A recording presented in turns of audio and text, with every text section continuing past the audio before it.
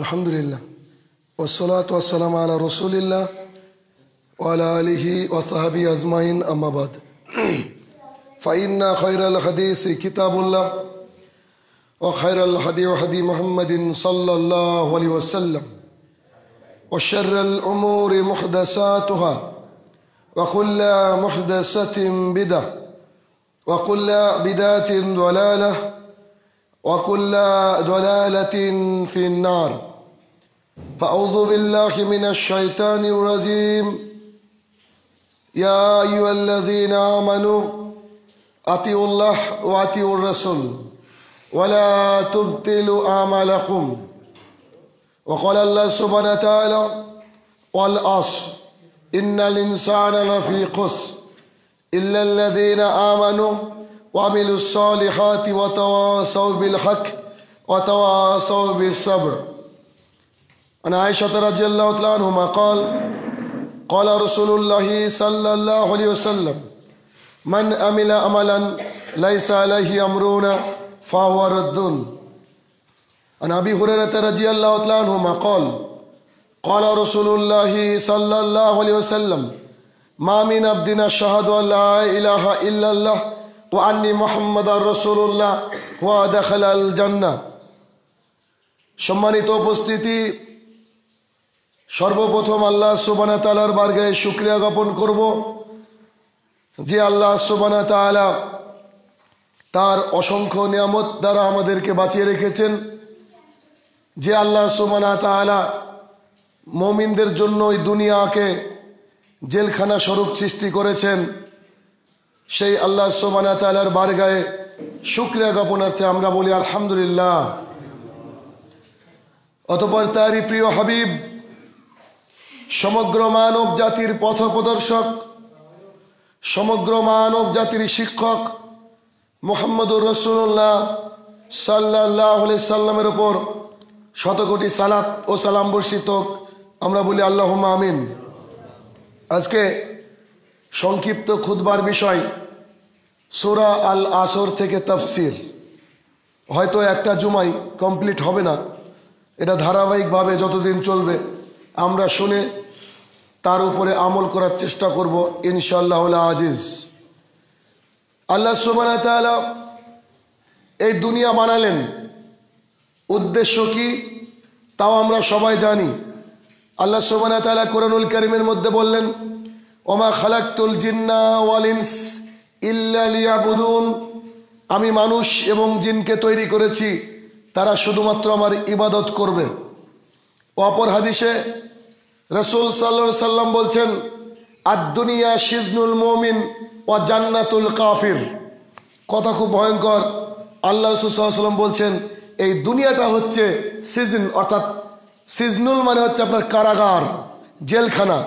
যারা মুমিন, যারা পরেজগার, যারা আল্লাহকে বিশ্বাস করেছে, কিতাবাদের উপর বিশ্বাস রেখেছে, তাদের জন্য দুনিয়াটা হচ্ছে জেলখানা। সিজনুল মুমিন, মুমিনদের জন্য জেলখানা। আর জান্নাতুল কাফির, কাফিরদের জন্য জান্নাত। এই দুনিয়াটা কাফিরদের জন্য জান্নাত, আর যারা মুমিন তাদের জন্য কিন্তু জেলখানা। জেলখানা মানে যেখানে নিজের মতো চলা যায় না। জেলখানা মানে খাবারের রুটি যদি একটা পোড়া হয় ওটাকে চেঞ্জ করা যায় না। জেলখানা মানে নিজের মর্জি মতো যেখানে সেখানে আমি যেতে পারি না, এটা হচ্ছে জেলখানা। তো আল্লাহ সুবহানাহু ওয়া তাআলা সমগ্র মানব জাতিকে সৃষ্টি করলেন। সৃষ্টি করার পরে তাদের জন্য ফাইনাল যে রেগুলেশন, যে গাইডলাইন কোরআনুল কারীম, তা সমগ্র মানব জাতির জন্য প্রেরণ করলেন। আজকে আপনি যদি সনাতন ধর্ম, হিন্দু ধর্মকে লক্ষ্য করেন, দেখবেন তাদের পরকাল বলে কিছু নেই। তাদের পরকাল নেই কেন? তারা তাদের বিশ্বাস এইটা যে একটা মানুষ পাপ করলো, পাপ করার পরে পরের বারে সে ছাগল হয়ে জন্মগ্রহণ করবে, তারপরে আবার পাপ করলো, তারপরে হয়তো ইঁদুর হয়ে জন্মগ্রহণ করবে। এই করতে করতে করতে সর্বনিম্ন পর্যায়ে চলে যাবে, ওর পাপ শেষ, দুনিয়াও শেষ, আখিরাতে কিচ্ছু নাই। এটা একটা। আর খ্রিস্টানদের বিশ্বাস কি যে ঈসা আলাইহিস সালাম মানে যীশু খ্রিস্ট সবারই পাপ নিয়ে নিজের মধ্যে নিয়েছেন। যত মানুষ পাপ করেছে এবং করবে সেই পাপকে নিয়ে শুলিতে চড়েছেন। তেমন এখন যদি কোনো খ্রিস্টান একটা খারাপ কাজ করে, অন্যায় কাজ করে, গর্হিত অন্যায় কোনো কাজ করে, তাহলে সেই পাপ নাকি যীশু খ্রিস্ট নিয়েছে। তার মানে খ্রিস্টানরা পাপ করতে পারবে না। হিন্দু ভাইদের পাপ করতে বাঁধবে না কেন? ভাবছে যদি পাপ করি তো কি হবে, ছাগল না হলে গরু হব। কিন্তু মুসলমান যারা, তাদেরকে বিশ্বাস করতে হয় পরকালের উপরে।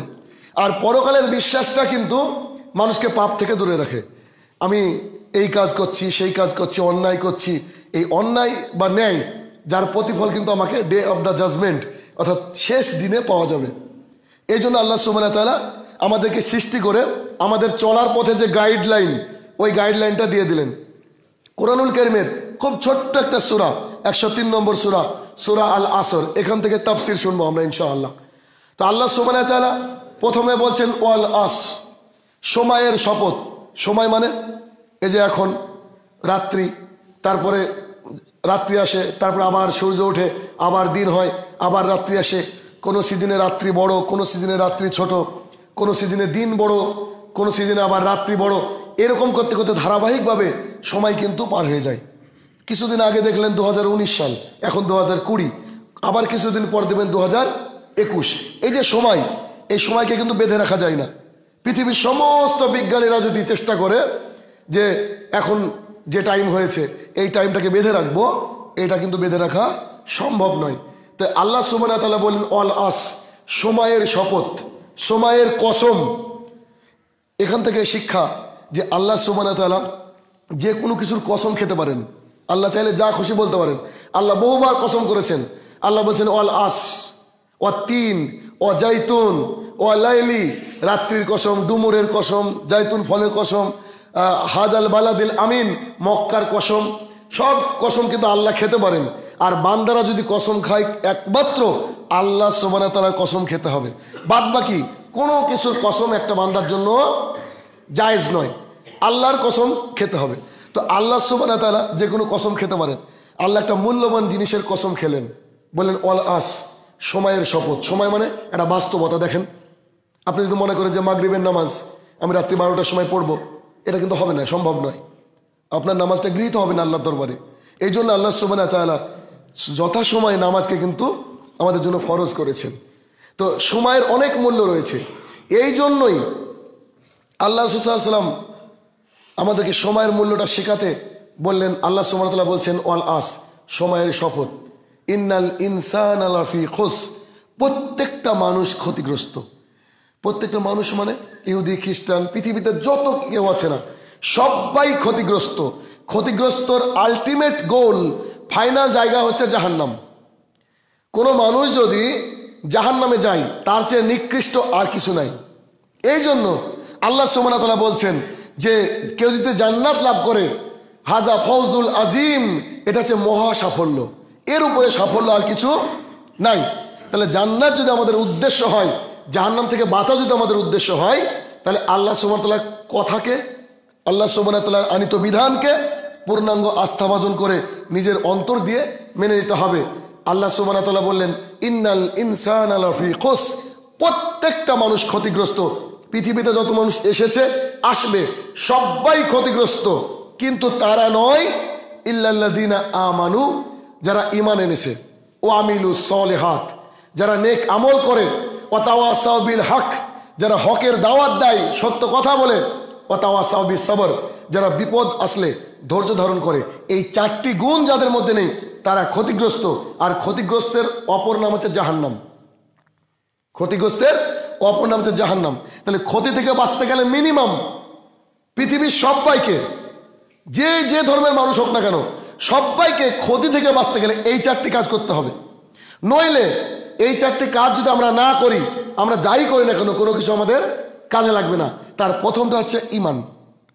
ঈমান হচ্ছে পৃথিবীর সবচেয়ে বড় সম্পদ, এই দুনিয়ার সবচেয়ে বড় সম্পদ। আপনি নামাজ পড়তে এসেছেন, তার আগে প্রিপারেশন আছে আপনার, অজু করেছেন, তার আগে গোসল করেছেন, তারপরে অজু করেছেন, অজু করে কিন্তু আপনি সালাত আদায় করতে এসেছেন। তাহলে আপনি নামাজের আগে কি করলেন? অজু করলেন। মসজিদে যখন ঢুকেছেন তখন আপনি কি বলেছেন? একটা দোয়া রয়েছে, এই দোয়াটা পড়ে আপনি কিন্তু মসজিদের মধ্যে প্রবেশ করেছেন। যখন বেরাবেন তখন কিন্তু মসজিদে বেরোনোর একটা দোয়া আছে। মানে প্রত্যেকটা বিষয় আমরা যা করি, আল্লাহ সুবহানাহু ওয়া তাআলা সব কিন্তু পরপর পরপর আল্লাহ রসুলকে দিয়ে আমাদেরকে জাতির সামনে পেশ করেছেন। তো ঈমান এমন একটা জিনিস, পৃথিবীর সমস্ত কিছু বিক্রি করে দিলে ঈমানের মূল্য হবে না। ইমানের বিনিময় জান্নাত, ইমানের বিনিময় হচ্ছে জান্নাত। তাহলে ইমানের বিনিময় যদি জান্নাত হয় তাহলে ইমান গ্রহণের পূর্ব প্রস্তুতি রয়েছে। এমনি কেউ বললো আশহাদু আল্লা ইলাহা ইল্লাল্লাহ ওয়া আন্না মুহাম্মাদুর রাসূলুল্লাহ, জি না, এভাবে হয় না। ইমান গ্রহণের পূর্ব প্রস্তুতি কি? আল্লাহ সুবহানাহু ওয়া তাআলা সূরা বাকারার শেষের দিকে বললেন ফামাই ইয়াকফুরু বিত-তাগুত ওয়া ইউমিন বিল্লাহ। প্রথমে যত তাগুদি শক্তি আছে, যত অন্যায় শক্তি রয়েছে, যত আল্লাহ সুবহানাহু ওয়া তাআলার বিরোধী শক্তি রয়েছে, তাগুদি শক্তি রয়েছে, তার থেকে নিজে মুক্ত হও, পিউরিফাই হও, তারপরে বলো ইউমিন বিল্লাহ। অর্থটা কি? অর্থটা কেউ যদি মনে করে যে আমার ফুরফুরা দরবারে শরীফের প্রতি ভালোবাসা আছে, কেউ যদি মনে করে আমার অমুক বাবার প্রতি ভালোবাসা আছে, কেউ যদি মনে করে অমুক পীর সাহেবের প্রতি আমার ভালোবাসা আছে, কেউ যদি মনে করে যে এক ব্যক্তি মানে ওই গণৎকার যে হাত দেখে ভাগ্য গণনা করে ওর প্রতি আমার বিশ্বাস আছে, এরপরে বলছে যে আল্লাহ তোমার প্রতি ইমান আনলাম, এই ইমানটা চলবে না, এই ইমানটা চলবে না। কারণ আল্লাহর জায়গাটা হচ্ছে এমন একটা জায়গা যেখানে আর কাউকে রাখা যাবে না। এই জন্য আপনার বুকে সবারই যে ভালোবাসা, সেই ভালোবাসাকে ত্যাগ করতে হবে, প্রথমে আল্লাহকে ঢোকাতে হবে। আর আল্লাহকে ঢোকাতে গেলে আল্লাহর সাথে আর কেউ অ্যাসোসিয়েট হবে না, ওখানে পুরো ক্লিয়ার করতে হবে। একটা হাদিসের আপনাকে যদি মানে অংশটা বলি তাহলে বুঝতে পারবেন। উমর রাদিয়াল্লাহু তাআলা আনহু এবং আল্লাহ রাসূল সাল্লাল্লাহু আলাইহি ওয়াসাল্লাম একসাথে হাঁটছেন। এমন অবস্থায় উমর রাদিয়াল্লাহু তাআলা আনহু বললেন, আল্লাহ রাসূল, আমি কিন্তু পৃথিবীর সববারের চেয়ে আপনাকে বেশি ভালোবাসি, কিন্তু আমার জানের চেয়ে না, কারণ আমার জান তো আমার জানের পরে যদি পৃথিবীর কাউকে ভালোবাসতে হয় তো আপনাকে ভালোবাসি।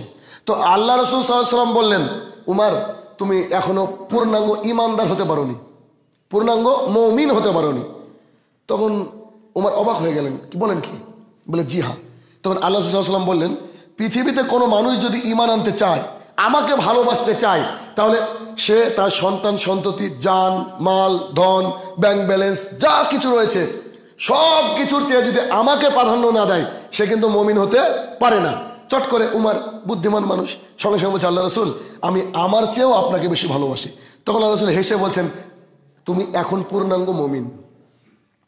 আল্লাহ রাসূলের পরে সবচেয়ে ব্রেনি মানুষ উমর রাদিয়াল্লাহু তাআলা আনহু। আমরা যদি আমাদের বুকে আল্লাহ রাসূলকে বাদ দিয়ে অন্য কোনো ভালোবাসা থাকে, অন্য কোনো ভালোবাসা থাকে, তাহলে কিন্তু এখনই সেই ভালোবাসাটাকে ত্যাগ করে আল্লাহ রাসূলকে ভালোবাসতে হবে। আল্লাহ সুবহানাহু ওয়া তাআলা কোরআনুল কারীমের মধ্যে বলছেন, কুল ইন কুনতুম তুহিব্বুনাল্লাহ, তোমরা যদি আল্লাহকে ভালোবাসতে চাও, ফাত্তাবিউনি, তাহলে নবীকে অনুসরণ করো।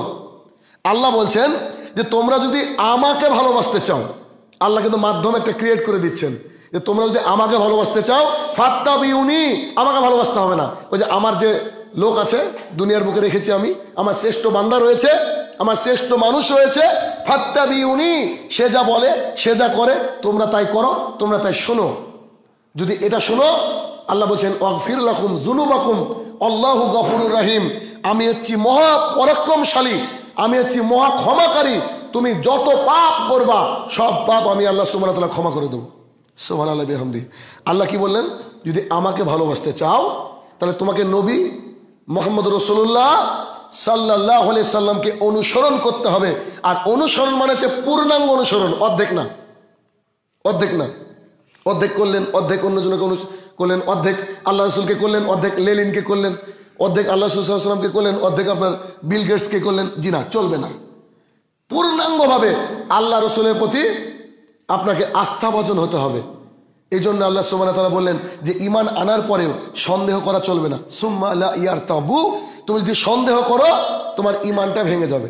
তাহলে ইমান আনার পূর্ব প্রস্তুতি হচ্ছে মনে মনে একান্তভাবে স্বীকার করে নেওয়া যে এখন আমি আল্লাহকে আমার অন্তরে বসাবো, এইখানে আমার এই যে জায়গাটা কলব অন্তর রয়েছে এটাকে পুরো পরিষ্কার করতে হবে। তারপরে বলতে হবে ইউমিন বিল্লাহ, ইমান আনলাম। তারপরে বলতে হবে ইমান আনলাম। ইমান পৃথিবীর শ্রেষ্ঠ সম্পদ। আপনি বাড়িতে বসে 1 লক্ষ টাকা ইনকাম করতে পারেন, 1 কোটি টাকা ইনকাম করতে পারেন, 1 মিলিয়ন ইনকাম করতে পারেন। এখন ইন্টারনেটের জামানা, মানুষ ইনকাম করতে পারে, সিস্টেম রয়েছে, ক্যাপাসিটি রয়েছে।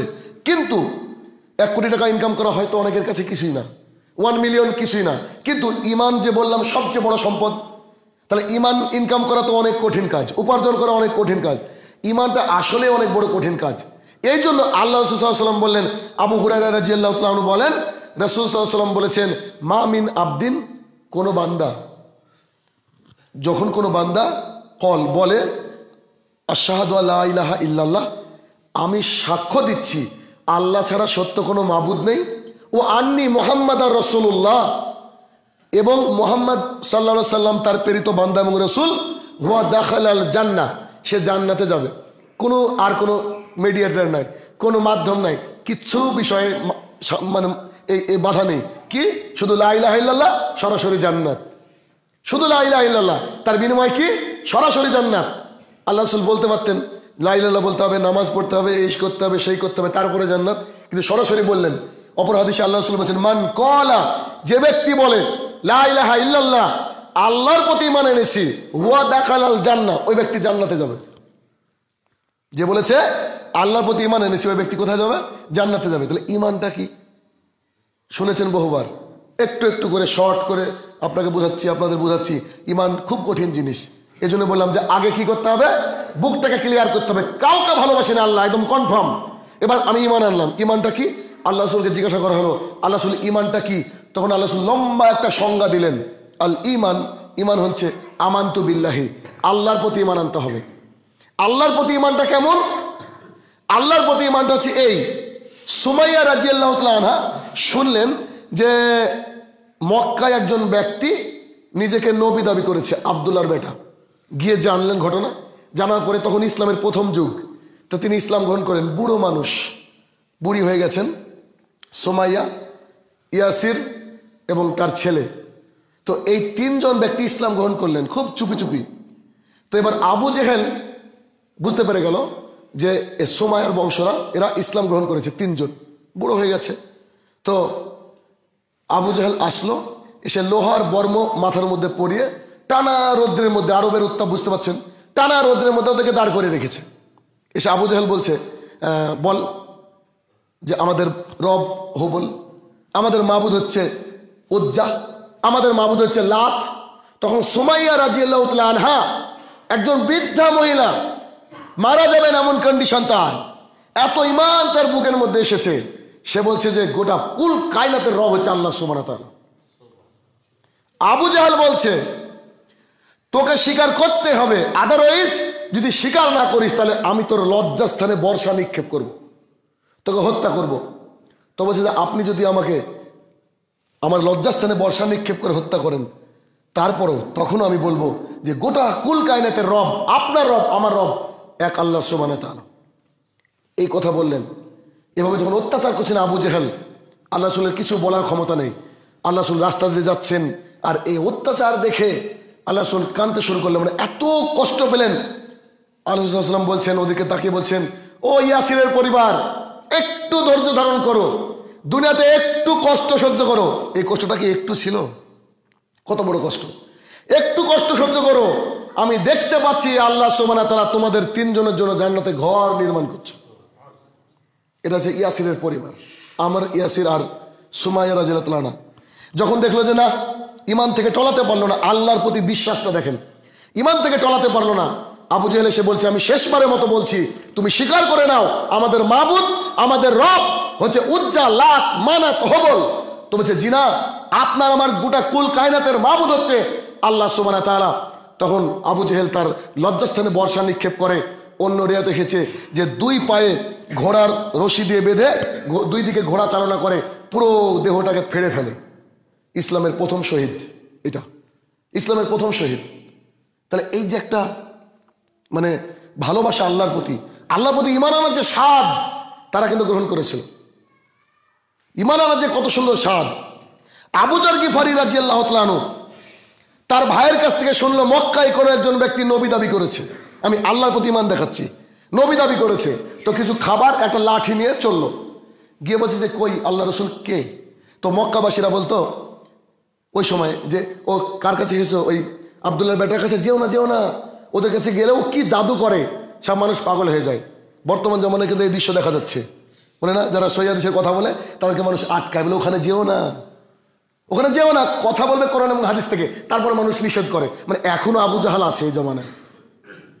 তো এবার এইখানে উনি চলে এসছেন, এসে বলছে ওই যে এতে বসে আছে, বলছে তোমাদের নেতা সিম্পল ভাবে বসে আছে এভাবে। বলে জি হ্যাঁ, কোনো সিকিউরিটি গার্ড নেই, কেউ নেই, না কোনো সিংহাসন, সিম্পল একজন মানুষ। তো গিয়ে বলছে যে আপনি নাকি নবী নিজেকে দাবি করেছেন। বলে জি, আল্লাহ সুবহানাহু ওয়া তাআলা আমাকে নবী হিসেবে পাঠিয়েছে, তা আমাকে কিছু কথা বলেন। তো উনি আল্লাহর প্রশংসা দ্বারা শুরু করেছেন। আল্লাহর প্রশংসা দ্বারা শুরু করতেই একটু কথা না বলতে বলতে বলছে আমি রেডি, আমি ইসলাম গ্রহণ করবো। আমি আপনাকে মানে এটাই ভাবতে এসেছিলাম, বুঝতে এসেছিলাম যে আপনি কি সত্যি আল্লাহর তরফ থেকে নবী, আপনার কথা পূর্বের কিতাবে রয়েছে, আমরা জানি, আপনি আমাকে ইসলাম গ্রহণ করান। ইসলাম গ্রহণ করে ফেললেন। করার পর আল্লাহ রাসূল বলছে দেখো, এই জোশের মুখে কোনো কাজ করিও না। ইসলাম গ্রহণ করলাম মক্কায়, তেমন কোনো মানুষ ইসলাম গ্রহণ করেনি, সামান্য হয়তো 20-22 জন 25 জন ইসলাম গ্রহণ করেছে। এখন তুমি খবরদার এইটাকে বাইরে প্রচার করো না। ইসলামটাকে মেনে নিয়েছো, ওটাকে তুমি মনে মনে রেখো। বাইরে প্রচার করলে হয়তো আমাদেরও ক্ষতি হবে, তোমারও ক্ষতি হবে। ঈমান এনেছে কার প্রতি? আল্লাহর প্রতি। আল্লাহ বাঁচাবে তো, তো যদি আল্লাহ বাঁচায়, তার ঈমানের একটা জোশ বেড়ে গিয়েছে। ও করেছে কি, আল্লাহ রাসূলের বাড়ির থেকে মানে বেরিয়ে, আল্লাহ রাসূলের বাড়ির থেকে বেরিয়ে কাবা, মানে মোটামুটি ধরেন ওই হাসানদের বাড়ির শেষ প্রান্ত আল্লাহ রাসূলের ঘর, আর কাবা আছে আমাদের মসজিদের এখান থেকে আর 20 মিটার পেছনে, এতটা ডিস্টেন্স আল্লাহ রাসূলের যেখানে জন্মগ্রহণ করেছেন ওখান থেকে। তো ওখান থেকে মানে ইসলামের সূচনা দেখেন, ইসলামের সূচনাটা ওইখানে মক্কায়, মানে সব শত্রুর বাড়ি কিন্তু চারিদিকে, শত্রু বাড়ি চারিদিকে। তা আল্লাহ রাসূলের ঘর থেকে টুক করে বেরিয়ে এসে অমনি কাবার মধ্যে ঢুকে বলছে এই শোনো, আমি ঈমান এনেছি, আব্দুল্লাহর বেটা যে রবের প্রতি ঈমান এনেছে, সেই রবের প্রতি ঈমান এনেছে, ঈমান আমি এনেছি। আবু যর গিফারি, তো আবু যর গিফারিকে এত মার মেরেছে, আবু জাহেলের গ্রুপ সবসময় রেডি থাকতো, এত মার মেরেছে যে রক্তাক্ত অবস্থায় পড়ে আছে। আল্লাহ রাসূলের কাছে নিয়ে যাওয়া হলো, সেবা শুশ্রূষা করা হলো। সেবা শুশ্রূষা করার পরে তাকে বলছে তো তুমি পাগল, বললাম না একটু চুপ থাকতে হবে। তো আবার ছেড়ে দিয়েছে। আবার কে বলছে জি সাক্ষী থাকো তোমরা দুনিয়াবাসী, মক্কাবাসী, আমি আল্লাহ রাসূলের প্রতি ঈমান এনেছি, আল্লাহর প্রতি ঈমান এনেছি। তো আবু যর গিফারি পরে বলছে প্রথম দিন যা মেরেছিল তার চেয়ে বেশি মেরেছে আজকে আমাকে, প্রথম দিন যা মেরেছে তার চেয়ে বেশি মেরেছে। তখন আমির হামজা এসে বলছে শোনো, তোমরা কাকে মারছো? আবু যর গিফারি, গিফার গোত্রের অন্যতম একজন নেতা, তোমরা কিন্তু ব্যবসা বাণিজ্য ওই রাস্তা দিয়ে করো, যদি ওই দিক দিয়ে যাও তোমাদের ব্যবস্থা কিন্তু করবে, অতএব তুমি ভুল করেছো কে মেরে। তখন তারা একটু শান্ত হয়। আবু যর গিফারি রাদিয়াল্লাহু তাআলা আনহু একটা লাঠি নিয়েছিলেন, খাবার নিয়েছেন, যে আল্লাহ রাসূলকে দেখি তো কি নবী দাবি করে, এসে কিন্তু ইসলামের ছায়াতলে মানে আত্মসমর্পণ করে, সারেন্ডার করে চলে গেলেন। দেখেন ঈমানটা কি জিনিস। ঈমান যখনই আপনার মধ্যে আসবে, একটা উদ্দীপ্ত ভাব আপনার ভেতরে খেলবে। যদি সেটা নিচের দিকে নামে তাহলে বুঝতে হবে যে ঈমান আপনার ঘাটতেছে কোথাও না কোথাও। তো আল্লাহর প্রতি তৎকালীন জামানার মানুষ কিন্তু এভাবে কনফার্ম ঈমান আনতেন। আমি মাঝে মধ্যে বলি যে এভাবে আপনি ঈমান আনেন যে শেষ ট্রেনটা চলে গিয়েছে, আপনি যদি ঈমানদার হন, ওখানে দাঁড়িয়ে থাকেন, তো আল্লাহ আপনাকে নিরাশ করবে না, করবেই না, আপনি যদি কনফার্ম থাকেন। কারণ যুগে যুগে আল্লাহ সুবহানাহু ওয়া তাআলা মানুষকে বাঁচিয়েছেন। সারা রাদিয়াল্লাহু তাআলা আনহা, সারা মানে ইব্রাহিম আলাইহিস সালামের স্ত্রী, যাচ্ছেন, জালিম বাদশা তার দিকে হাত বাড়াচ্ছেন, সে বলছেন আল্লাহ আমি তো তোমার ইবাদত করি, তোমার কাছে সাহায্য চাই, তুমি আমাকে আজকে বাঁচাবা। তো রাজা যে হাতটা বাড়িয়েছে সঙ্গে সঙ্গে তার দুটো পা মাটির মধ্যে গেঁথে গিয়েছে, পরপর 2-3 বার। তখন লাস্টে বিরক্ত হয়ে বলছে ছি, শয়তানকে নিয়ে খেতে, ছেড়ে দাও একে, সাথে হাজারকে দিয়ে দাও, হাজার রাদিয়াল্লাহু তাআলা ওকে দিয়ে দাও। তাহলে আপনি যদি আল্লাহর প্রতি বিশ্বাস করেন, আল্লাহ আপনাকে বাঁচাবে। ইউনূস আলাইহিস সালাম মাছের মধ্যে থাকলেন 40 দিন। আল্লাহ সুবহানাহু ওয়া তাআলা ডাঙায় তাকে নিক্ষেপ করলো, করার পরে আল্লাহ সুবহানাহু ওয়া তাআলা কোরআনুল কারীমে মধ্যে বলছে ইউনূস যদি আমার শুকরগুজার না করতো, ইউনূস যদি আমার তাসবিহ পাঠ করতো না করতো মাছের পেটের মধ্যে, তা আমি তাকে কিয়ামত পর্যন্ত ওই হালাতে রেখে দিতাম। তার মানে আল্লাহর তাসবিহ যদি পাঠ করেন, আল্লাহর প্রতি যদি পূর্ণাঙ্গ ঈমান আনতে পারেন, তো 100% আল্লাহ আপনাকে সাহায্য করবে। যেমন করে আবাবিলের মাধ্যমে, ঝাঁকে ঝাঁকে পাখির মাধ্যমে, ছোট ছোট একটা সোলার দানার মতো পোড়া মাটির মাধ্যমে বোম ব্লাস্ট করিয়েছিলেন, লক্ষ লক্ষ হাজার হাজার হাজার হাজার মানুষকে মেরে দিয়েছিলেন, আব্রাহার হাতি বাহিনীকে ধ্বংস করে কাবাকে আল্লাহ মানে বাঁচিয়েছিলেন। আজকে ওই আল্লাহ জীবিত আছে, এই আল্লাহ চিরঞ্জীব। আল্লাহ সুবহানাহু ওয়া তাআলা কোরআনুল কারীমের মধ্যে বলছেন কুল্লু শাইন হালিকুন ইল্লা ওয়াজহু, সব ধ্বংস হয়ে যাবে, ধ্বংস হবে না আল্লাহ সুবহানাহু ওয়া তাআলার সত্তা। অতএব আল্লাহর প্রতি যে ঈমান, এটাকে আমাদের মধ্যে কংক্রিট করতে হবে। আল্লাহ আমাদেরকে আল্লাহর প্রতি ঈমান আনার তৌফিক আদা করুক, আল্লাহুম্মা আমিন। আলহামদুলিল্লাহ ওয়াহদা ওয়াসসালাতু ওয়াসসালামু আলা নবিয়্যা বাদা, আম্মা বাদ। আলোচনা হচ্ছিল সূরা আল আসরের তাফসীর, আল্লাহর প্রতি ঈমান। কিছুদিন আগে একটা ঘটনা বলেছিলাম আমি, দুবাইয়ের একটা ঘটনা। একজন ব্যক্তি ফজরের সালাতে মসজিদে গিয়েছে, মসজিদে গিয়ে একটু লেটে গিয়েছে, তো পরে সালাত আদায় করে দেখছে কোনায় একজন ব্যক্তি কান্না করছে, খুব আল্লাহর কাছে হাত তুলে কান্নাকাটি করছে। তো এই ব্যক্তি যিনি লেটে এসেছিলেন তিনি একটু দাঁড়িয়ে গেলেন, দেখি তো ব্যাপারটা কি ঘটেছে। তো যখন ওনার কান্নাকাটি কমপ্লিট, আল্লাহর দরবারে দরখাস্ত কমপ্লিট, বেরিয়ে যাচ্ছেন, তখন ওনাকে সালাম দিয়ে বলছে, আপনি কি বিপদে আছেন? বলে জি হ্যাঁ। তো আপনাকে কি আমি সাহায্য করতে পারি? আল্লাহ আমাকে অনেক অর্থের মালিক করেছেন। ইনি বলছেন, আল্লাহ আমাকে যথেষ্ট টাকা দিয়েছেন, তো যদি আপনি কোনো বিপদে থাকেন তো আমাকে একটু খুলে বলেন তো। তো বলছে জি হ্যাঁ, বিপদে রয়েছে, আমার নাতনি হসপিটালে ভর্তি আছে, নার্সিংহোমে ভর্তি রয়েছে, তো খুব অবস্থা খারাপ, তা আল্লাহর কাছে একটু কান্নাকাটি করছিলাম, সিরিয়াস একটা অপারেশন হবে। তখন সেই ব্যক্তি বলছে যে ঠিকই আছে, তবে কত কি টাকা লাগবে বলেন? 1 লাখ, 2 লাখ, 3 লাখ, আমি ইনশাল্লাহ আপনাকে দেওয়ার জন্য প্রস্তুত। তো সেই লোকটা মিসকে হেসে ওর গায়ে হাত দিয়ে বাইরে বেরিয়ে বলছে যে সামনে মার্কেটটা দেখছেন? বলে জি হ্যাঁ। বলছে ওটার মালিক আমি, সামনে যে গোটা মার্কেট দেখছেন ওটা আমার মার্কেট। আরে যে পাজেরও গাড়ি দাঁড়িয়ে আছে না, ওটা আমি আসলাম ফজরের নামাজ পড়তে, আমি দুবাইয়ের এক অংশকে কেনার টাকা রাখি। তো বলছে তাহলে কাঁদছেন কেন? বলছে আল্লাহ রসুল বলেছেন স্যান্ডেলের ফিতা ছিঁড়ে গেল আল্লাহর কাছে চাও। ইমান দেখেন, বলছে স্যান্ডেলের ফিতা ছিঁড়ে গেল আল্লাহর কাছে চাও, আল্লাহ এমনও করে দিতে পারে আপনার স্যান্ডেল চিরকাল আপনাকে না পরার ব্যবস্থা করে দিতে পারে, এমন রোগ দিয়ে দিল। তো ওই লোক অবাক হয়ে গেলেন। তো যে এখান থেকে তো ঈমান আসে মানুষের, বলছে আমার টাকা আমার নাতিকে বাঁচাতে পারবে না, আমার দোয়াটাই যদি আল্লাহ দরবারে গৃহীত হয় তবে সে বাঁচবে, টাকার কোনো মূল্য নাই, টাকার আমার অভাব নাই, আমি কাঁদছিলাম এর জন্য যে আল্লাহ রসুল বলেছে কিছু চাইতে গেলে আল্লাহর কাছে চাইতে হবে, তাই কাঁদছিলাম। দেখেন ঈমানটা কি, আল্লাহর প্রতি যে ভরসা, এই ভরসায় কিন্তু বিলাল রাদিয়াল্লাহু তাআলা আনহু বুকের উপরে পাথর সহ্য করেছিলেন। বিলাল রাদিয়াল্লাহু তাআলা আনহু বুকের উপরে পাথর সহ্য করেছিলেন, এত মার সহ্য করেছিলেন আল্লাহ রসুলের ঈমানের কারণে। একটা আল্লাহ আছে এইটা বলার জন্য আর কিছু বলেন আল্লাহ রসুল। নাভির উপরে হাত বাঁধতে হবে, আঙুল নড়াতে হবে, পায়ে পা লাগাতে হবে, এসবগুলো কিছু বলেন না আল্লাহ রসুল। খালি বলেছেন যে আল্লাহ একটা আছে। গোটা মক্কার মানুষ রিরি করে তার পেছনে লেগে তাকে মক্কা ছাড়া করতে বাধ্য করলেন। চিন্তা করেন তাহলে আল্লাহর প্রতি ঈমানটা কি। হিন্দা আবু সুফিয়ানের স্ত্রী, আল্লাহ রাসূল সাল্লাল্লাহু আলাইহি ওয়াসাল্লামের চাচা আমির হামজা, যাকে সৈয়দুস সোহাদা বলা হয়, শহীদদের সর্দার, কেউ নয় আল্লাহ রাসূলের জীবনে একজন ব্যক্তি ছায়া দেওয়ার মতো আছে, সেই আমির হামজা।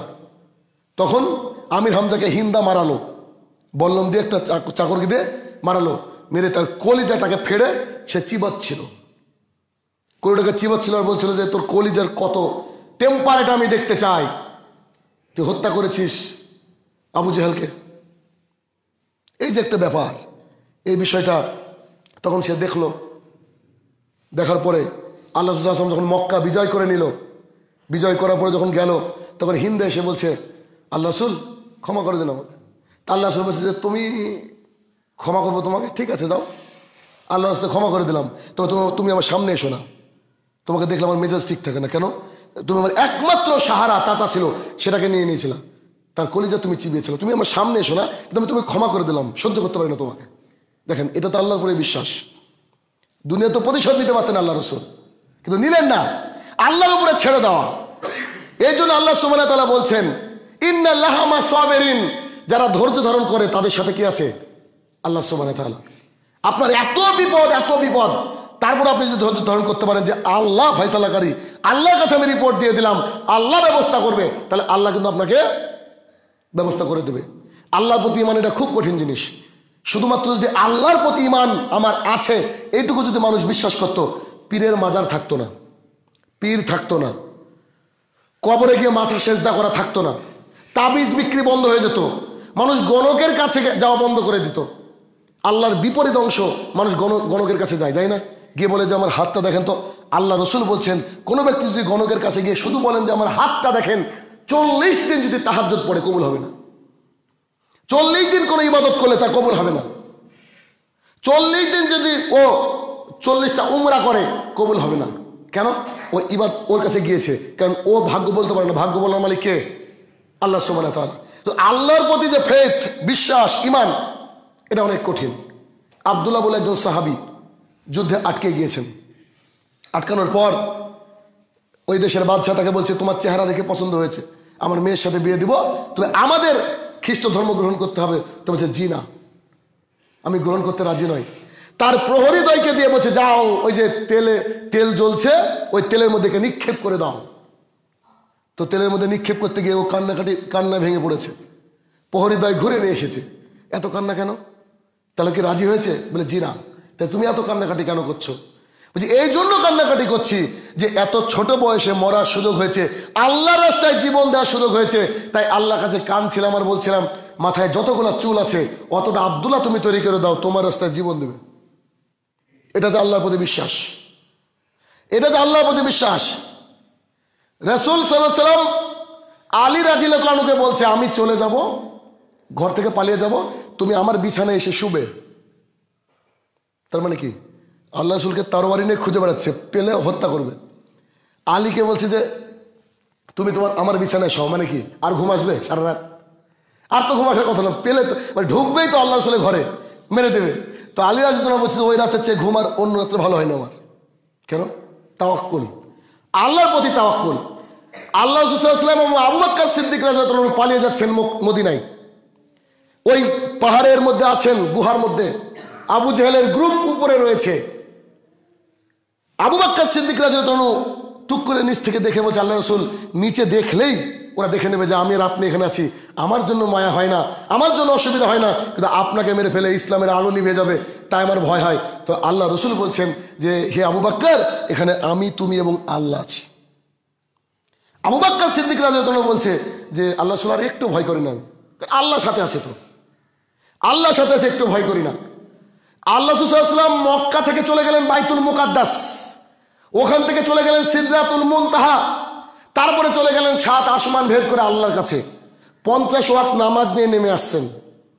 উঠতে নামতে 5 ওয়াক্ত সালাত আল্লাহ সুবহানাহু ওয়া তাআলা দিয়ে দিলেন, নিয়ে চলে আসছেন। এসে বাড়িতে এসে সকালবেলায় বলছেন, কেউ বিশ্বাস করে না, সবাই বলছে পাগল পাগল পাগল। তখন আল্লাহর রসুলের সবচেয়ে কাছের মানুষ আবু বকর সিদ্দিক রাদিয়াল্লাহু আনহুর কাছে গিয়ে বলা হচ্ছে, তুমি কি জানো যে তোমার দোস্ত এখান থেকে নাকি জেরুজালেম গিয়েছে, 6 মাস লাগে যেতে, তারপরে নাকি আকাশে গিয়েছে, আল্লাহর সাথে কথা বলেছে, কিছু গিফট নিয়ে আবার চলে এসেছে, তুমি কি বিশ্বাস করো?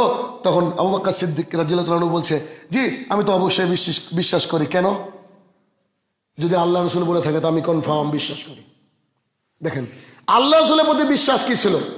এই জন্য আবু বকরকে বলা হয় সিদ্দিক, মানে সত্যবাদী, আর আয়েশাকে বলা হয় সিদ্দিকা, সত্যবাদী। বাপও সত্যবাদী, মেয়েও সত্যবাদী। উমর রাদিয়াল্লাহু আনহু, আবু বকর সিদ্দিক রাদিয়াল্লাহু আনহু আর আল্লাহ রাসূল সাল্লাল্লাহু আলাইহি ওয়াসাল্লাম একটা পাহাড়ের উপরে উঠেছেন। তো পাহাড় থরথর করে কাঁপছে। তো আল্লাহ রাসূল একটা লাঠি দিয়ে পাহাড়কে আঘাত করে বলছে, এই তোমার উপরে একটা নবী দাঁড়িয়ে আছে, একটা সিদ্দিক দাঁড়িয়ে আছে, আর একটা শহীদ দাঁড়িয়ে আছে।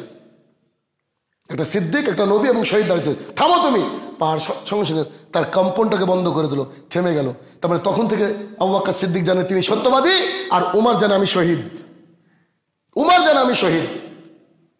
তাহলে তাওয়াক্কুল অনেক বড় জিনিস, এমন একটা মজার জিনিস।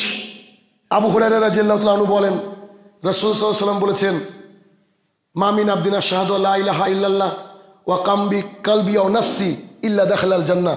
কোন ব্যক্তি যদি মনে প্রাণে মন থেকে ভালোবাসে বলতে পারে যে আল্লাহ ছাড়া সত্য কোনো মাবুদই নাই, আর মুহাম্মদ সাল্লাল্লাহু আলাইহি ওয়াসাল্লাম তার প্রেরিত বান্দা এবং রাসূল, তাহলে অবশ্যই সে জান্নাতে যাবে, অবশ্যই জান্নাতে যাবে। তাহলে আল্লাহর প্রতি ভরসা, এই ভরসা কি কনফার্ম করতে হবে। আজকে আমাদের খারাপ লাগে যে আমাদের সময় মানুষ কিন্তু মুসলমানরা নামাজ পড়ে না, মুসলমানরা নামাজ পড়ে না, কিন্তু আল্লাহ রাসূলের জামানায় যারা মুনাফিক ছিল তারাও নামাজ পড়তো, যারা মুনাফিক ছিল তারাও নামাজ পড়তো, কিন্তু ডিস্টার্ব করতো। কিভাবে? আল্লাহ রাসূল যখন খুতবা দিতেন, উবাই ইবনে কাব, ও এরই সর্দার, মুনাফিকের সর্দার, তো কি বলতো, চট করে খুতবার মাঝে উঠে দাঁড়িয়ে পড়তো, দাঁড়িয়ে বলতো, এই আল্লাহ রাসূল যা বলছে সব ঠিক বলছে। দেখেন কথা কিন্তু ন্যায্য বলছো, বলছে আল্লাহ রাসূল যা বলছে সব ঠিক বলছে, তোমরা কিন্তু ভালো করে শোনো। তখন কি সবারই মাথাটা ওই দিকে চলে যেত, উবাই ইবনে কাবের দিকে। আল্লাহ রাসূলের কথাগুলোকে তারা ভুলতে শুরু করতো। কিন্তু উবাই ইবনে কাব একদিনও নামাজ কাজা করেনি। উবাই ইবনে কাবের নামাজ কাজা হয়নি, কিন্তু উনি সর্দার ছিলেন মুনাফিকের। আর আজকে মুসলমানরা আমাদের নামাজ পড়ে না। তাহলে আল্লাহর প্রতি বিশ্বাসটা কি আছে? আল্লাহ যে 82 বার কোরআনে বললেন আকিমিস সালাহ, তোমরা সালাত কায়েম করো, তোমরা সালাত কায়েম করো। তাহলে সালাত যে কায়েম করে না, এটা তো মুসলমানই না, এর তো জানাজা হওয়ার কথা না। ইনশাল্লাহ আমাদের মসজিদ থেকে আমরা শুরু করবো, যারা নামাজ পড়ে না তার জানাজা পড়াবো না, ইনশাল্লাহ আমরা শুরু করবো। নইলে তো সমাজ পরিবর্তন হবে না, পিউরিফাই হবে না। তা আল্লাহর প্রতি যদি তাওয়াক্কুল থাকে তাহলে আমাদের কিন্তু কোনো সমস্যা হবে না। ইব্রাহিম আলাইহিস সালাম এর স্ত্রী হাজেরা রাদিয়াল্লাহু তাআলা একটা ছোট্ট কোলে ইসমাইল, তাকে রেখে চলে আসছে। না গাছ আছে, না আপনার বাড়িঘর আছে, না খাবার পানীয় আছে, যা দিয়ে এসেছে 3 দিনের খাবার। কাঁটা কবুতরের মতো ছটফট করছে, বলছে ইব্রাহিম কোথায় রেখে যাচ্ছ আমাদেরকে, কে দেখবে আমাদেরকে? ইব্রাহিম আলাইহিস সালাম একটা কথা বললেন না, কিচ্ছু বলছেন না যে তোমরা থাকো আমি আবার আসবো, কিচ্ছু বললেন না। চলে যাচ্ছেন চলে যাচ্ছেন চলে যাচ্ছেন। এমন সময় তার স্ত্রী বললেন যে আপনি কি আমাদেরকে আল্লাহর ভরসা রেখে যাচ্ছেন? আপনাকে কি আল্লাহ নির্দেশ দিয়েছেন? তখন ইব্রাহিম সালাম শুধু ঘাটটা নড়ালেন, বলে জি আল্লাহ নির্দেশ দিয়েছেন। দেখেন আল্লাহর প্রতি বিশ্বাসটা। এটা মরুভূমি, 20, 30, 40, 50 কিলোমিটারের মধ্যে কোনো ঘর বাড়ি নাই, পানি নাই, খাওয়ার নাই। ওইখানে মা হাজার রাদিয়াল্লাহু তাআলা বলছেন যে আল্লাহর কসম করে বলছি এই আল্লাহর বান্দিকে আল্লাহ না খাইয়ে রাখবে না। ইমানটা দেখেন তো। ইব্রাহিম সাল্লাল্লাহু আলাইহি ওয়াসাল্লাম গেলেন, দিয়ে পিছনে দেখলেন যে ওদেরকে দেখা যাচ্ছে না। তখন 2 হাত আকাশের দিকে তুলে আল্লাহকে বলছে, আল্লাহ গো আমার বউ বাচ্চাকে রেখে আসলাম, একটু দেখো, আমার বউ বাচ্চাকে রেখে আসলাম, তুমি দেখো। ইনারই বা বিশ্বাসটা কি আর তাদেরই বা বিশ্বাসটা কি? একটা পশুতে একটা মেয়ে যার কোলে সদ্যজাত বাচ্চা, সে বলছে আল্লাহ আমাকে নিরাশ করবে না। আপনার কারোর বাড়িতে আপনি দুধ উঠানো করেছেন, যদি 5 দিন দুধ না দেয় আপনি টেনশন, আমার বাচ্চা না খেয়ে মরবে, কোথায় দুধ কোথায় গরু, কোনো টেনশন নেই।